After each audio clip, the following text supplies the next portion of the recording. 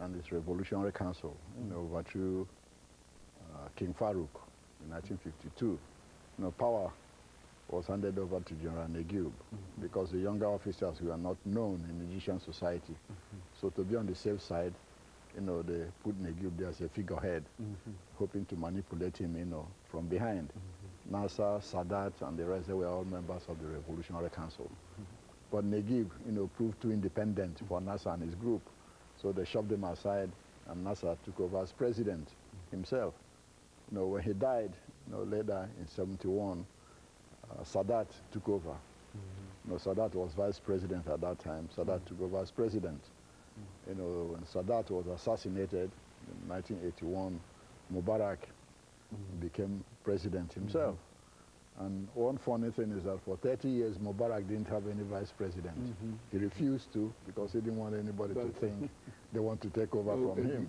Yeah, it was just on 28th of almost 30 January. years he operated without a vice president. That's correct. Was there any idea as to who might succeed him if something happened to him? Well, that's where we're coming to now. He actually wanted his son to succeed him. That's part of the anger of the Egyptians. He wanted to put his son in there, Gamal Mubarak. They already started grooming him. He already was appointed head of the, part of the political organization, the National Democratic Party. So he didn't have any vice president because of it, so he wanted to make sure that place is open. It was only on the 28th, 29th of January that he appointed Omar Suleiman, who is the chief of the secret police, as vice president, and started trying to hand over power to him.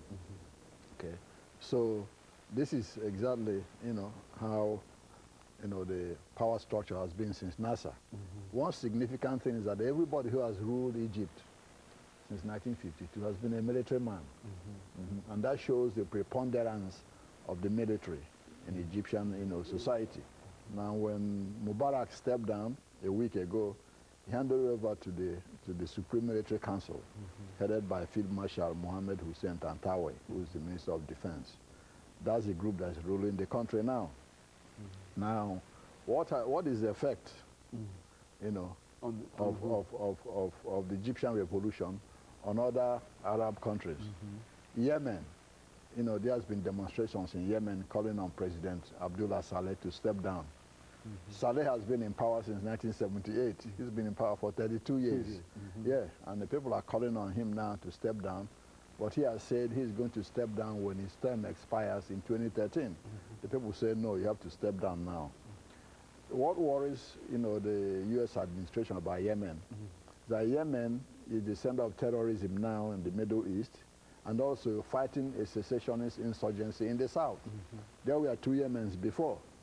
It was only in 1990 that they made to become one country. The South Yemen is again trying to succeed. So you have that problem too, combined with terrorism and combined with the current demonstrations. All indications are that Saleh's government might fall, or that the country might plunge into a civil war. In Algeria, you have the same problem. Since 1992, when the military also, cancelled an election won by the Islamic Salvation Front, there has been an Islamic insurgency in Algeria. In 1999, a veteran of Algerian politics called Abdelaziz Bouteflika became president. He's been president since 1999. But now there are demonstrations in Algeria for him to step down because his party, the National Liberation Front of Algeria, has been in power since Algeria gained independence in 1962 when Ben Bella became president. So they want that structure dismantled. But the army, it's like the Egyptian army also, the role they play in Algeria is a part of the governmental structure because they've been running that country since independence till today. In Jordan, that's a different case altogether, under King Abdullah. A lot of people want reforms now, trying to make him a constitutional monarch, like the Queen, instead of an absolute monarch, which he is now. Actually, his dynasty has ruled that country since time immemorial. In fact, his father, the late King Hussein, was king from the 1950s when his own father was assassinated. When he died, in 1999, his son, King Abdullah, took over. So the people think it's time now for reforms, to reform the monarchy to fit modern times. In Libya, a lot of demonstrations now against Colonel Gaddafi. You know, he's been in power since 1969 and shows no sign of stepping down. You know, some people think he's trying to, you know, put his son in there, you know, as to succeed him. He has organized some counter demonstrations, you know, pro-government demonstrations like they did in Egypt, you know, against those against his government. Then in Sudan, President Omar Hassan al-Bashir has been in there since 1989 when he overthrew the government of Sadiq el-Mahdi. Now that the south of Sudan is going to be independent, a lot of the Muslim groups in the country are calling for him to step down. In fact, the chief intellectual gadfly of the Islamic movement in Sudan, a man called Hassan al-Turabi, has already called for Bashir to step down. Indications are, if South Sudan declares its independence as possible, you know, on July 9th this year, it will, you know, compound by, you know, Bashir's problem already. You remember he's already under indictment by the International Criminal Court.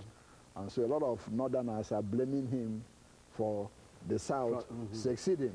You know, so with that, and given the fact that he's been there since 1989, people are, you know, are calling on him now to step down. That's one place to watch.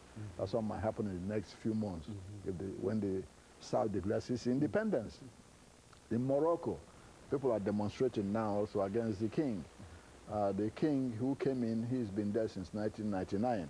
When his father died, his father was King Hassan II.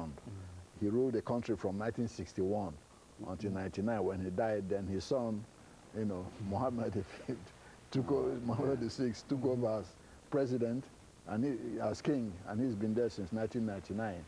The problem is a lot of, you know, the citizens, the Berbers in Morocco, regard the royal family as an Arab imposition on them. And in fact, when King Hassan was president, he was nearly overthrown twice by the army. Let's hold it right there, Dr. LMadu, and all of this intrigue. And we're going to take this second commercial break, and we'll be back with our audience following this short commercial break.